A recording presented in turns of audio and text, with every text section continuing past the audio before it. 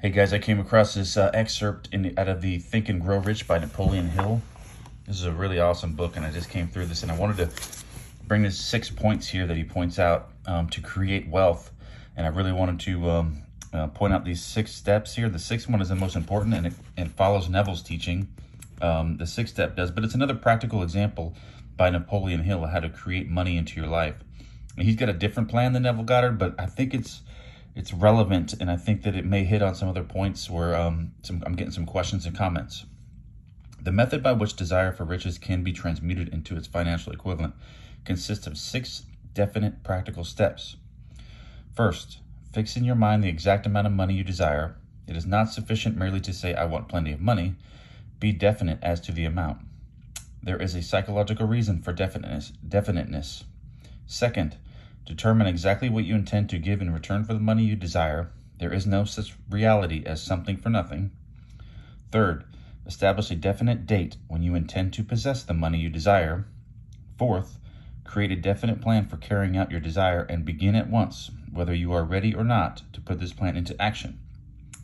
Fifth, write out a clear, concise statement of the amount of money you intend to acquire, name the time limit for its acquisition, state what you intend to give in return for the money, and describe clearly the plan through which you intend to accumulate it.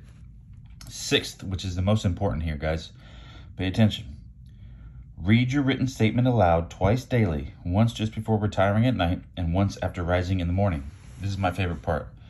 As you read, see and feel and believe yourself already in possession of the money.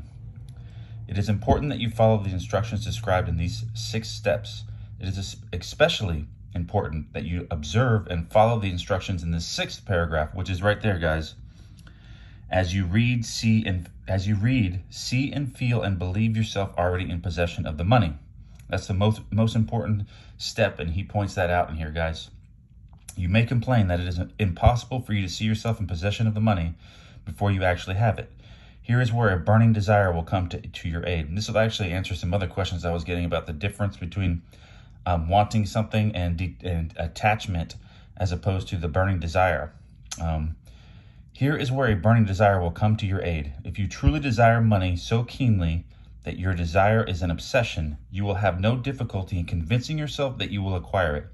The object is to want money and to become determined to have it that you convince yourself you will have it. So once you convince yourself that you have it, or you live in the end, even though desiring the money doesn't actually have that attachment that you don't have it. So you're wanting money, but without the attachment of not having it.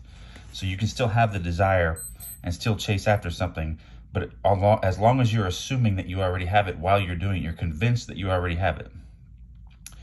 Only those who become money conscious ever accumulate great riches. Money consciousness means that the mind has become so thoroughly saturated with the desire for money that one can see oneself already in possession of it. All right, guys, I wanted to bring these 6 points to you, and I wanted to do this pretty quick for you.